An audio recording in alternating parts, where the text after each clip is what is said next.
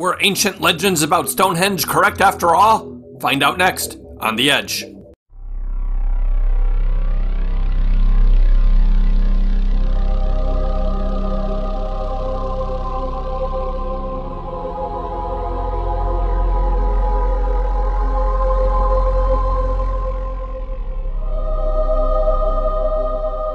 Greetings, my fellow connoisseurs of all things strange, unconventional, and edgy. I'm J. Jordan Hawk, and you're watching On The Edge.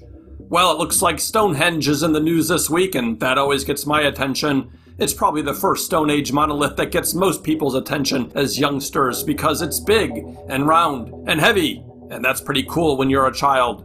Add a few legends about Merlin, and presto, you're hooked for life.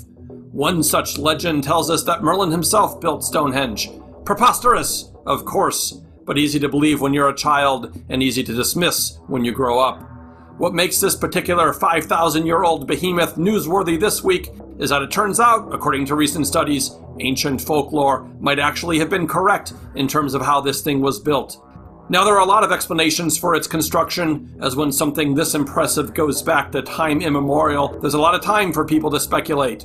Some of the oldest theories, however, might be the most correct, and for that, we have to go back to the early 12th century to the writings of Geoffrey of Monmouth, everyone's favorite medieval historian. And if you don't have a favorite medieval historian, then by God, you really should get one. May I humbly suggest Geoffrey of Monmouth, because this guy may have nailed how Stonehenge was built. Geoffrey is the one who tells us that it was Merlin himself who was responsible for the great undertaking. According to the legend that Geoffrey draws from, Merlin went to Wales, claimed by the Irish at the time, and used special wizardry to remove the magic stone circle and relocate and reconstruct it in its current location on the Salisbury Plain in southern England. Well, that of course has always been dismissed as mere folklore for several reasons. One, it's hard enough to imagine how mere Neolithic people could have built this thing at all, let alone built it somewhere else first and then moved it all the way to southern England. I mean, there are 50-ton slabs in this thing. And two, Merlin doesn't actually exist. My apologies if you're a fan of the musical Camelot. So, what has made archaeologists re-examine those assumptions? Professor Mike Parker Pearson, awesome name by the way, was digging around in the Preseli Hills in Pembrokeshire and discovered that stones used to build Stonehenge some 150 miles away in the Salisbury Plain in England were first used on monuments in Wales. Pearson and his crew found holes dug into outcrops where the stones are from, but they dated to much earlier than Stonehenge. The holes were dated to 3,400 BC. By comparison, the blue stones weren't installed at Stonehenge until around 2,900 BC, centuries later. So, either they removed the stones and sat on them for half a millennium, or they built them in Wales first, only later dismantling and relocating them. Pearson said in an interview for The Guardian, "We think it's more likely that they were building their own monument, that somewhere near the quarries there is the first Stonehenge, and that what we're seeing at Stonehenge is a second-hand monument." Well, that certainly got my interest, and whenever I'm interested in an age-old monument, it's always fun to see what National Geographic says about it, as they are rather fond of destroying people's childhoods. After examining some of the ancient folklore, including the Merlin story, they just couldn't help but look at more recent theories. They mock. Modern-day interpretations are no less colorful. Some argue that Stonehenge is a spacecraft landing area for aliens. That's interesting. They are talking about Stonehenge, but heck, let's throw a jab at UFO believers. Never mind that the Pentagon has acknowledged their existence. Forget that. Let's just mock UFO believers some more. Of course, National Geographic doesn't cite anyone who actually believes it was a landing base for aliens, but don't let reality get in the way of a great straw man argument. So, National Geographic, that's one demerit for you for mocking UFO believers when you're supposed to be talking about Stonehenge. And oh, I'm not done with you, National Geographic. We still have more time, and there are still plenty of demerits left to hand out. More on that later. For now, enough poking fun at National Geographic. Let's get back to the story, or at least a part of the story everyone seems to be ignoring.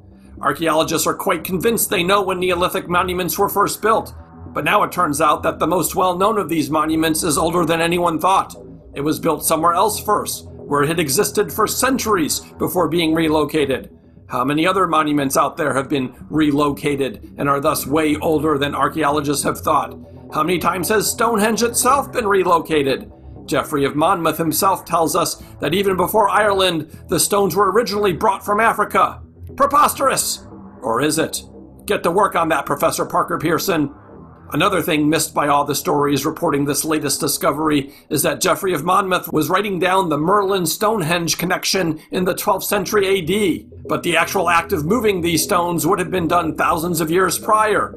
Just how long can a legend survive in oral tradition?